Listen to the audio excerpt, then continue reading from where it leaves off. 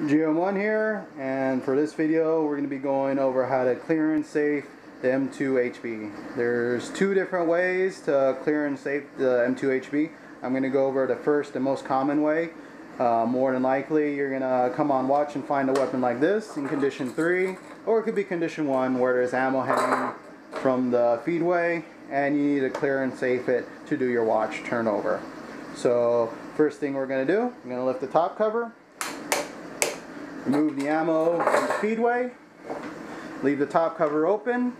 You're going to rack it and hold it to the rear, and you're going to look down and you're going to say chamber, bolt face clear, and you're looking in the chamber to see if there's a round in the chamber, and you're looking on the bolt face to see if there's a round in the bolt face.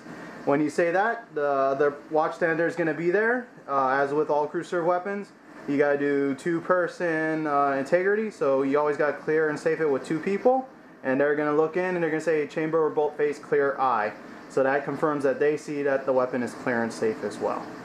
And you're going to let go of the charging handle, letting the bolt go forward.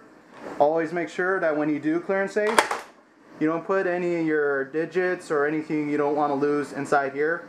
Because if you put your finger in here and let go, it'll pretty much chop it off, or at least break a few bones in your hand, in your finger. So once you clear and save it, and your fellow watch stander verify that it's clear and safe, you can go ahead and return it to whatever condition code it says for the watch stander. So put it back in condition 3. If it was condition 1, when you lift it up, remove the ammo and you rack it back, the round that was inside the chamber will more than likely fall out, and then it'll be clear and safe. So I'm going to show you how to do a hot gun unload, which is what we do at the range, because after we have so many people firing this weapon, it's going to get hot and we don't want any incidents to occur. So condition 1 right now. So at the range, and when you're firing this weapon, you're going to do a hot gun unload. So whenever the weapon's been fired a lot or when it's hot.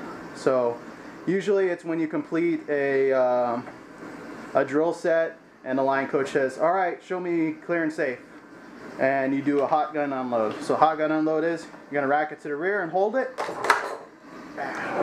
It's harder to do without it on a mount. So rack it to the rear, hold it, pop the top cover, sweep it out, and you can see there that there's a round on the bolt face but no round in chamber. So if you see that, you just let it go, rack it out real quick. And normally that would just drop out, but since it's on the table, it's not doing that. And then once it's clear, you go chamber, bolt face clear. Line coach looks in, chamber, bolt face clear eye, and you let it go. So the reason why we do that at the range for hot guns is because if the barrel gets hot enough, you could technically lift this open, sweep it out, and that round's cooking in there. So it has a chance, even though it's a slim chance, but there's a chance that while you're clearing it out, it could go off. And we really don't like firing this weapon with the top cover open. You can, if your headspace is right, it should do it fine, but we prefer to leave it closed. That way, if something does happen, your top cover is protecting you from any blast that might happen, or at least protecting you a little more than if you just have it open and the round cooked off. Alright, so I showed you how to just do a regular clear and safe for watch turnover, and I showed you how to do a hot gun unload. I hope you enjoyed the video, and I will catch you next time.